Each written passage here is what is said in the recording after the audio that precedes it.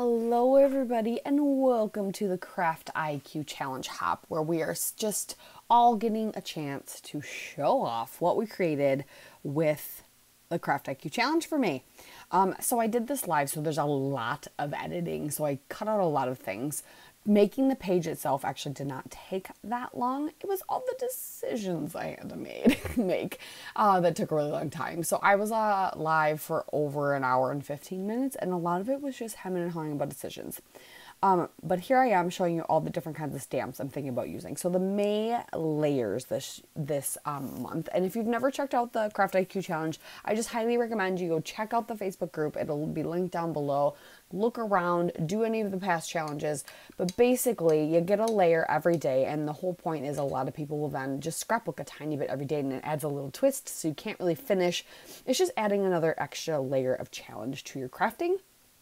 What I have been doing this year as well as then I'm gathering those things for those 7 days, and instead of scrapping a little bit every 7 day, which is really fun, by the way, I think you should try it. But I have also then been going live and gathering all my items over the 7 days, and then going live and adding a couple more twists to the 7 items. So right now I'm just going through papers. I decided to use Late Afternoon by Amy Tan. I love this collection. I've got photos of my son doing a like farm themed, it was like a little Mother's Day skit for all the moms, and I'm just kind of taking my swatches and figuring out what inks I want, distressed oxide inks. But the main layers you saw earlier are do a half and half design, tear some paper, and one of the twists was make sure some of the torn paper is behind your photos, and you have to have at least 3 layers. So, and then stamps was layer 3, and the twist for that was stamp a border somewhere. So my original thought was to stamp all the way around my page, but after we started picking papers and we picked a lot of fun patterns, we decided it would be too much to go all the way around the page. So you'll see here in a little bit what I did instead. Layer 4 is tag. Create a tag from pattern paper. Don't use a pre-made tag. 5, use some brads. 6, add purple if you don't already have it. And 7, add some dimension. So like I said, I am using Amy Tan. I've got 3 photos of my son doing this little Mother's Day skit. There's always like Muffins with Mom, Teacher Appreciation Week type thing, and it's always around Mother's Day. Roughly it falls around Mother's Day, so I definitely was I was scrapbooking those photos. I don't know what I was trying to say there. But it's they did like an Old MacDonald's Farm, Are You My Mother, like twisted thing. So it's kind of, to me, farmy, homey. So that is why I decided to pick Amy Tan, even though that's springtime, but the rich colors really lended toward the feel of this. And I'm a huge rich colors fan. Like, I don't care what time of year it is, I can use fall papers because I love those colors. Jewel tones are my jam. All right, so we finally settled on some papers, and then we're trying to figure out other layers. So I'm going to do a half and half design by doing like an 8x8 square and splitting it in triangles with this purple leaf and this blue leaf that has a little bit of golden like tip on it. And so then we wanted a paper to go behind it, and we were kind of torn. Everybody liked the yellow, but it was really busy, but we also liked the multicolored tiny floral. So I opted, because I decided, since now I'm not doing a stamped border, it was going to look, well, and even if I was doing a stamped border, it was going to look kind of funny with how big of a border I was going to have on that pattern paper that we picked. And we picked that, I picked that background paper that is just the lined paper and has some mixed media just in 2 corners. So it was just going to look weird with the proportion of how much of a border was left. So we're going to have lots of layers. So I'm already deciding in my head that my photos are going to go on this half and half square. And so, yep, we backed it with that floral. And then I'm going to put a white trim around that just to break it up a little bit.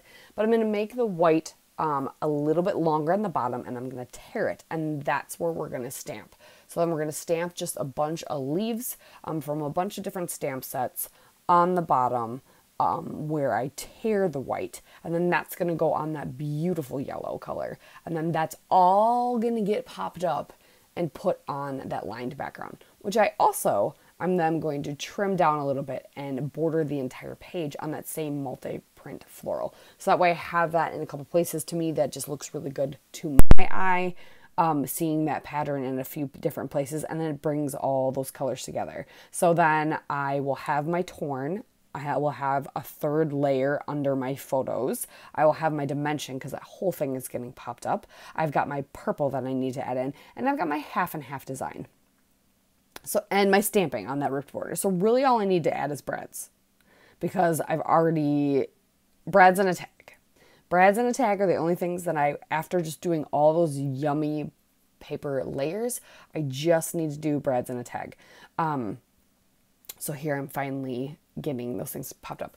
But this live instance was very good for everyone to see how my entire process goes, because I had nothing prepared ahead of time. So that is why I was live for so long, because I didn't have anything ready. But it was a lot of fun. I enjoy that.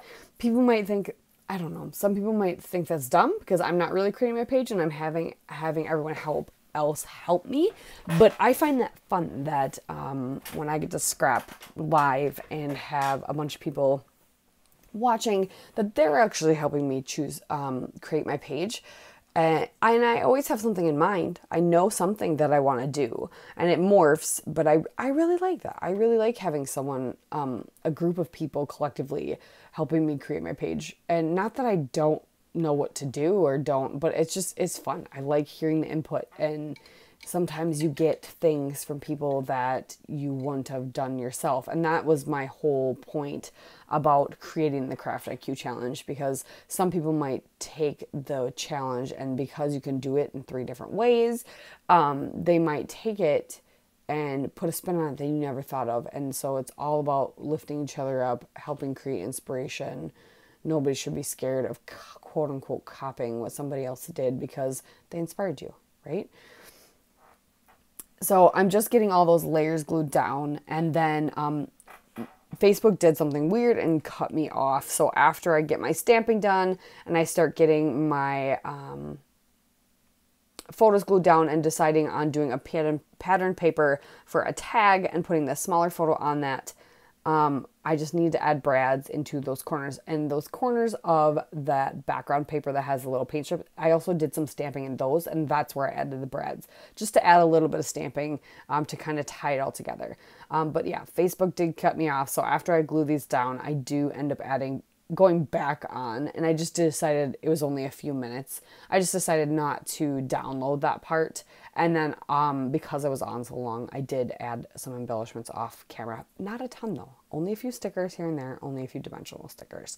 So I highly encourage you to try the challenge different ways, different times. So the 3 different ways you can do CraftiQ is, the first one I mentioned is that you're giving kind of a layer every day. So literally scrapbook 15 minutes every day for those 7 days doing those layers. So don't glue everything down right away, but just like gathering those things and changing your design as you get the prompts, and see what happens with creativity. Highly recommend it.